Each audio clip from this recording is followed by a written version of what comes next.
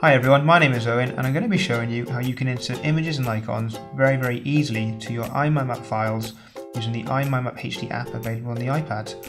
Now, to add an image or an icon is a very easy process, and they do add a lot of life and extra customization to your mind maps. So let's jump straight in.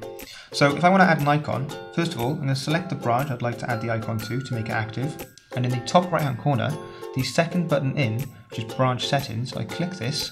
You can see that in the drop down the option on the top left is icons. So I'm going to scroll through my list and there's an option for popcorn. So I click him. You can see that the popcorn icon has been added to my branch, to my map. Now the process to add an image is very similar. Select the branch you would like to add your image to. This time, in the top center of the screen, you can see an option for images. If I click this one, the choose image drop down appears, and again you can see a large list of images available. I'm actually going to choose this little football fella here. I click him and now he appears in my canvas.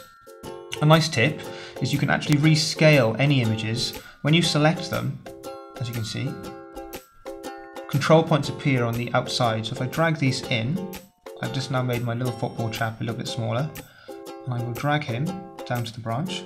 Very quick and easy. Now, one other tip, when you insert images, you're not only limited to our library. If you wish, within the choose image drop down, in the bottom left you have an option to use images that are on your machine, so any images that you've saved to your iPad.